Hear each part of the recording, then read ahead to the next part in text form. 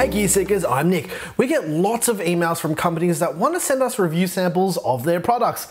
A lot of the time it's just random stuff from AliExpress and eBay and just stuff that I don't think that you guys would be that interested in. However, sometimes a little gem shines through in that minefield of spam and something from a reputable company leaks through. If you haven't subscribed yet, make sure you hit that button right now and turn on that little bell to receive notifications. We upload basically every single day, so do yourself a big old favor. What's the favor, Claire? What? Making sure they're subscribed. Okay, you almost had that one. Right, I had to think about it. Oh, you don't have to think when all you have to do is subscribe. Subscribe, please. Yeah. All right, now, Scythe sent over their Ninja 5 CPU tower cooler, so I thought that instead of letting it collect dust on our incoming parts shelf, that I would test it out on the hottest CPU I have, the Intel i7-8700K, and see if it's worth your hard-earned money. Simple as that.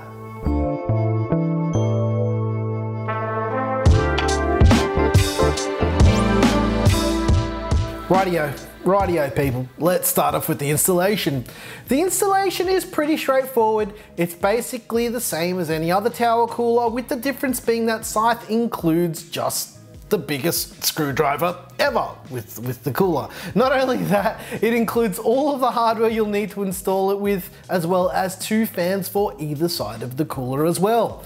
It comes with a backing plate that can be used on many popular sockets, but in our case we're using it on the 1151-2 or V2 socket. I don't know what people are calling it, but it's the newer version of the 1151 socket. In fact, it works on all 1150X style sockets, and yeah, they all have the same mounting hole pattern, so it doesn't really matter. The bolts feed through the board like every other cooler, but in the case of this cooler, it's pre-installed on the back plate. The construction itself is pretty nice and the heat pipes seem to be well placed. As we all know though, looks can be somewhat deceiving, but we'll touch on that when we talk about the performance a little bit later, so sit tight. The main question people ask about with these massive tower coolers is, it's about the RAM clearance. In the case of the Ninja 5, the fans can be adjusted to allow for better RAM clearance. We adjusted the fans on our sample to fit the Triton Z RGB with no issues at all.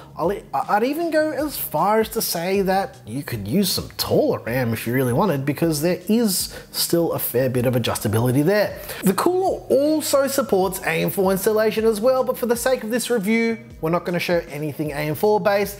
Instead, I want to show you what the cooling performance is like with the i7-8700K on our open air test bench.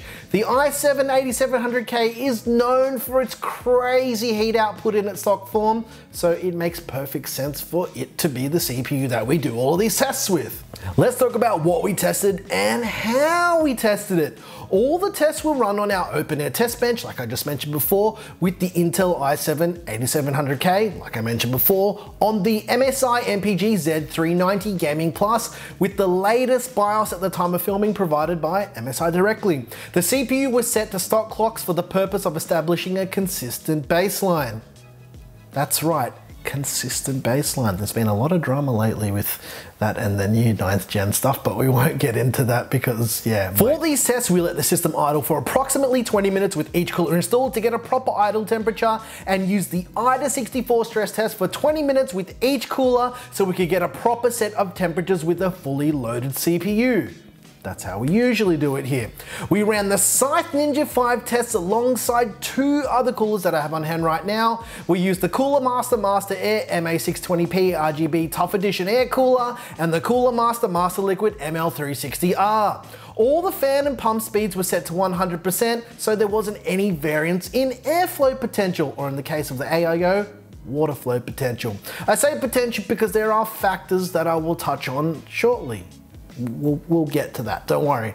At idle with the Scythe Ninja 5, we see the average temperature at around about 29 degrees Celsius after 20 minutes of idle.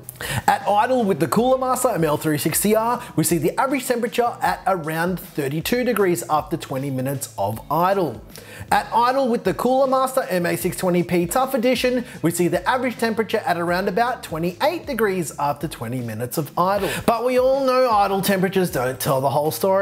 I just added these in because I felt like it was something we get asked a lot when it comes to coolers. What is the idle temperature? Right, that being said, let's see where this story goes. At full load in IDA 64 with the CPU stress test running for 20 minutes with the Scythe Ninja 5, we see an average temperature of 72 degrees Celsius and a maximum temperature of 78 degrees Celsius.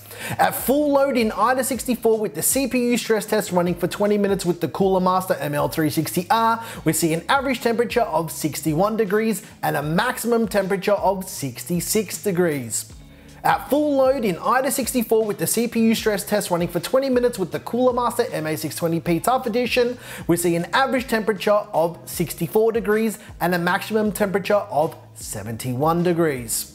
At full load with both the average and max temperatures, the differences between the ML360R and the Ninja 5 are around about 18%, which is pretty substantial, but ultimately that didn't surprise me given how good the ML360R is in general. What did surprise me though was the difference in similarly spec'd air coolers.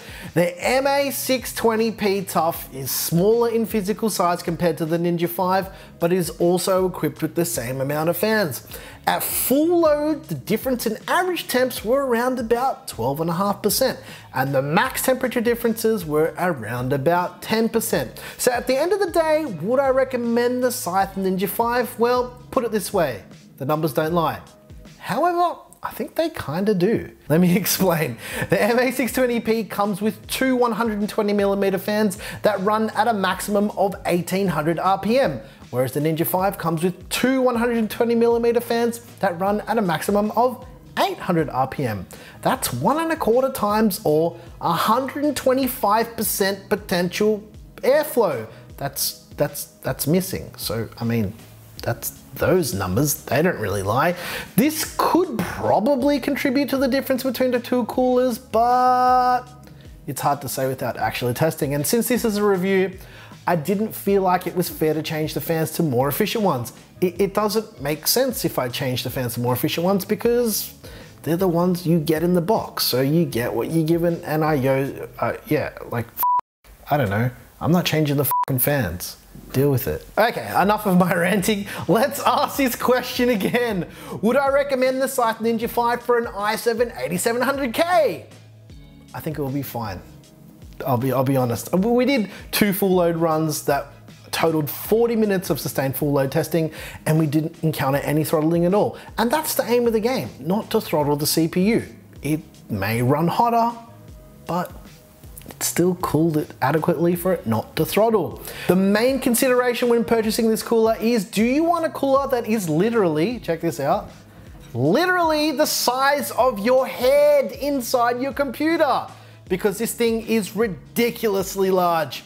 It kind of takes after its namesake though, like it's not stealthy, it is huge, however, it is dead silent, and ninjas do like to attack silently after all. If you're interested in grabbing one of these coolers, there is a link in the description down below. Right now they're going for around about 60 bucks on Amazon, which is an absolute steal. However, this is funny, the MA620P is going for the exact same price and is technically 12.5% better on average. The choice is yours, guys. If you have any more questions about this cooler, feel free to jump in our Discord, leave a comment down below. I'm thinking that I want to retest this with different fans for like maybe an air cooler roundup next month or something like that. Let me know what you think. If you like this video, please like and subscribe. If you didn't like this video, tell me what you hated about it, because people love to do that on the internet. Once again, thanks so very much for watching. I'm your boy Nick with Gear Seekers. You peek, we seek. And honestly, this thing is ridiculous. It is huge. Look at the size of it. It is literally the size of my damn head. I got a big head too. Not sure if big head or big core.